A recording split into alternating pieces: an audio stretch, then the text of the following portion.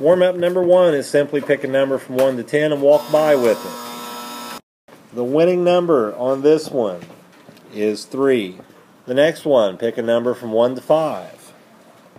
The winning number is 2. Last one, pick a number from 1 to 2. Winning number is 1. If you want to buy a ticket, they're $5 million each. A phone alert, you'll have extra credit coming up here pretty soon. For your benchmark test, you could have had scores that are the following: advanced, accelerated, proficient, basic, and limited. A B on your paper does not mean you had a grade of B. It means basic. L is limited. P is proficient. This is accelerated, that's advanced. You must be from here and up to pass the graduation test. If you're not at that point right now, that's why we take this test and continue to review. If you're at the basic or limited area, you need to be at least proficient before you leave here. 48.5% of the 9th grade class is proficient or above at this point. When you guys came to this class, you were at 31%. You are now at 48.5%. Last year's 10th grade class that took the test had 97.1%. So you're having to go from here to here and then take another 2 benchmark tests to see if you can beat that. We missed 100% last year because of one person.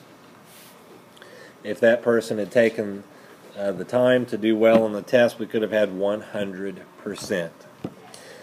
So do the best you can on these tests. They are not just for scores.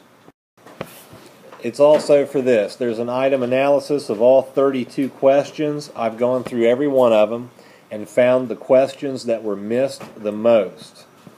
And we're going to start with those on Wednesday and then work our way down to the ones that were missed the least. We're still going to do these because we want 100% on next year's test, not just 75, which is passing. Tomorrow, you'll take a test over what we've been doing since the last test. Once that's over, we start on each question on that test and go through them, have a test each week, and then take another benchmark in January. Hopefully you're in the 60s by that point and not the 48.5 range. The objectives for today: to find the slope of a line given 2 points on the line, and to find the equation of a line parallel to a given line and passing through a given point.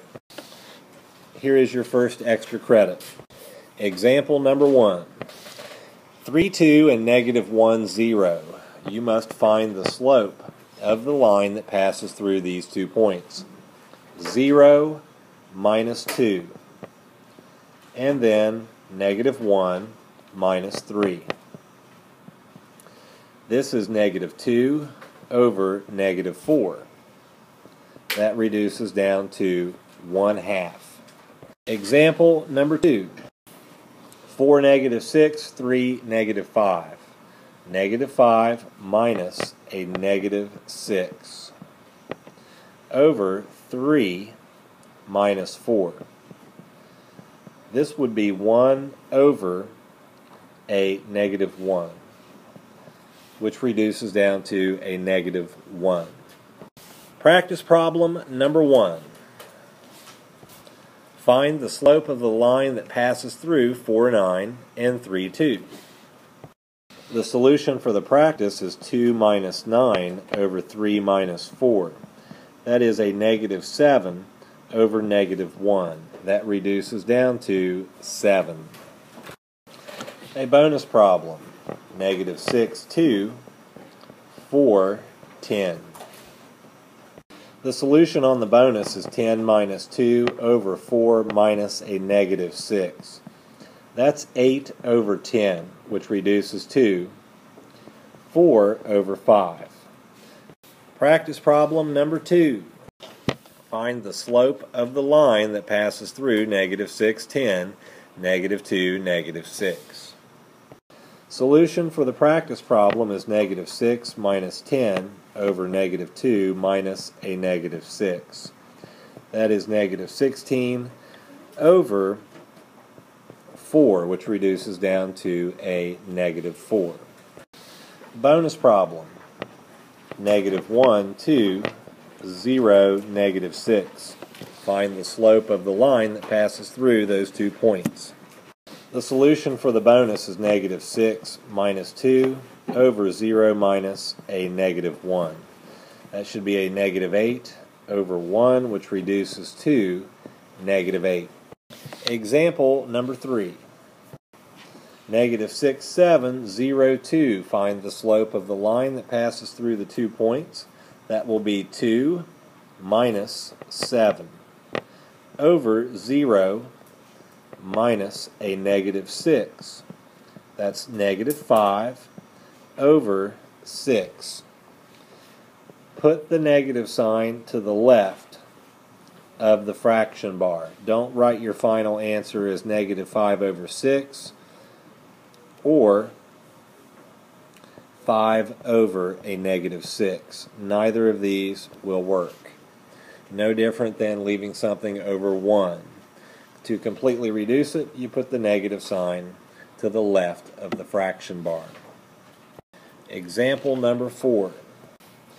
Negative 2 minus 4 over negative 1 minus a negative 9. That's a negative 6 over 8. Move the negative sign to the left of the fraction bar and reduce to 3 over 4. The final answer is negative 3 over 4. You only have one negative sign. That's why this is negative. If you ever have 2 negative signs, the answer comes out to be what? Positive, yes. Practice problem number 3. The solution is 2 minus a negative 3 over negative 1 minus a negative 6.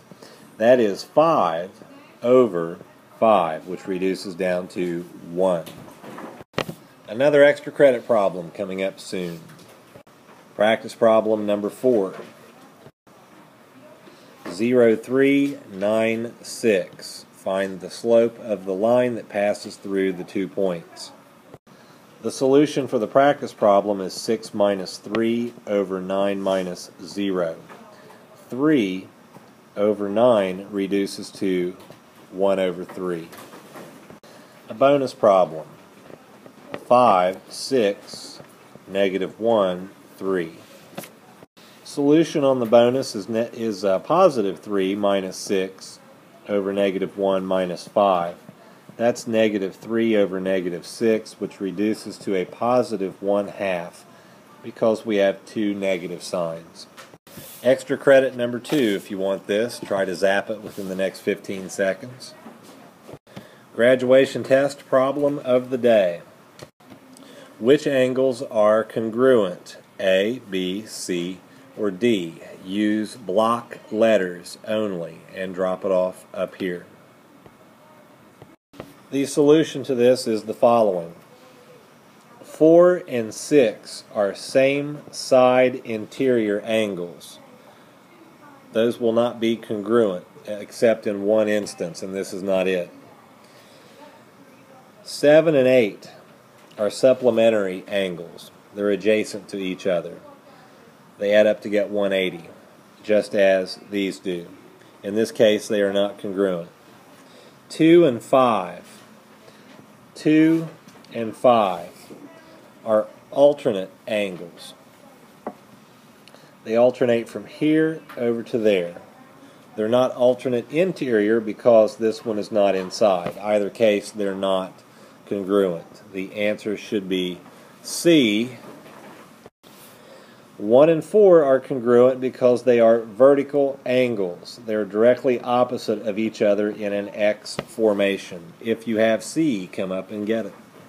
Example number 5. Find the line, the equation of the line that is parallel to y equals negative 2x plus 3 and passes through the point 4, 5. Step 1 is to write y equals, and then the same slope, -2, and then x plus b. You are solving for b, which is the y-intercept. Use the same slope. Next, go back and plug in x and y.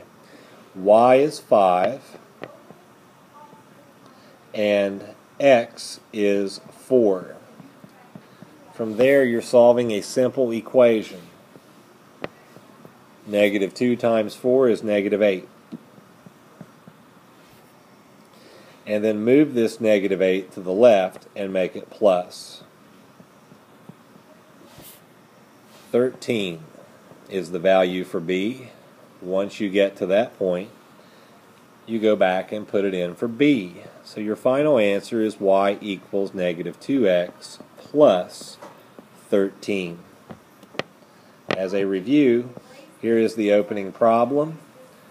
Copy this down, except put a b where you see that y-intercept. This is x and this is y. Plug those values in accordingly. 5 is y and 4 is x. Simplify here to get a -8. Move it to the left side, but do the opposite. Plus 8. 5 plus 8 is 13. Put 13 back here, where the b is at. Final answer is y equals -2x plus 13. Example number 6. Find the equation of the line that is parallel to y equals 3x plus 2 and passes through the point 5, 7. Step 1 is to write y equals 3x and then plus b instead of the plus 2. Never write minus b in your opening problem. Even if this is minus, don't write minus b, write plus b. Okay, next you're going to plug in x and y. So put a 7 in here for y and a 5 in for x. Simplify 3 times 5. Move the 15 to the left, make it minus. Simplify to get -8. And that -8 goes in right here. Y equals 3x minus 8 is your final answer. As a review, here's the equation you're given and the point you're given. Copy this except for this. So y equals 3x plus b. And then insert x and y. That would be 7 equals 3 times 5 plus b. Simplify this to get 15. Move this to the left and change the sign to get minus 15. 7 minus 15 is a -8. And put that -8 right here. Y equals 3x minus 8. Practice problem number 5. Find the equation of the line that is parallel to y equals x plus 3 and passes through the point -2, 0. On the practice problem, you should have y equals x plus b, and then insert x and y. 0 equals a -2 plus b. Move the -2 to the left. It becomes 0 plus 2, which is 2, and put that in here. Y equals x plus 2. If you have that, come and get it. A bonus.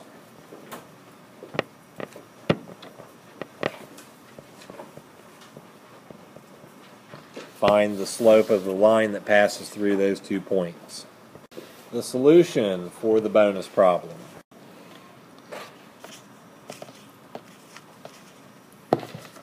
(4 minus 2 over 6 minus a -3). That would be 2 over 9. That's your final answer. Practice problem number 6. Find the equation of the line that is parallel to y equals -7x plus 4 and passes through the point 1, -3. The solution for the practice is y equals negative 7x plus b. Insert x and y to get negative 3 equals negative 7 times 1 plus b. Negative 3 equals negative 7 plus b. Move this to the left and make it negative 3 plus 7 equals b. 4 equals b, and you'll put it back in here to get y equals a negative 7x plus 4. If you have that, come on up. A bonus problem. 10, 4, 6, 12. Find the slope of the line that passes through those 2 points. It should be 12 minus 4 over 6 minus 10, which is 8 over negative 4. That reduces to a negative 2. Example number 7. Y equals a half x plus 2, and then 4 and 6. You still do this the same way. Y equals 1/2 x plus b, and insert x and y to get 6 equals 1/2 times 4 plus b. Half times 4 is 2. And then you put 2 over to the left, make it minus 2, and come back with an answer of 4. Put that back in for b, and y equals 1/2 x plus 4. As a review, it's the same as before, except you'll have a fraction in there, and you must use that fraction on the x. So in this case it's 4, you have a half, that's simple. It comes out to be 2. And then of course finish out the problem. Put the b answer back here, and then write the entire equation out. Example 8. Y equals 1/3 x plus b, and insert x and y. When you do that, go back and simplify. 1/3 of 6 is 2. And then you solve for b to get a negative 1, and put that back in. Your final answer is y equals 1/3 x minus 1. Extra credit number 3. If you want this one, come up and zap it within 15 seconds.